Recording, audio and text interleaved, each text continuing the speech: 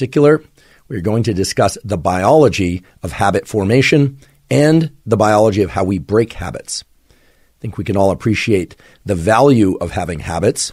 Habits organize our behavior into more or less reflexive action, so we don't have to think too much about performing the various behaviors that, for instance, allow us to brush our teeth or which side of bed we roll out of in the morning.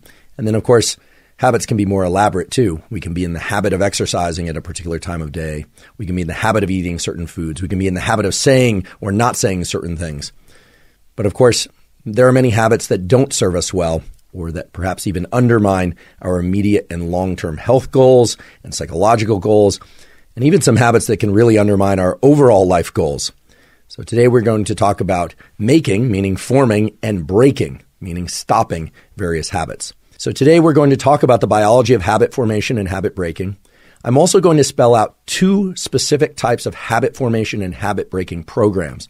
I'm going to boil these down to some very explicit steps that anyone can use.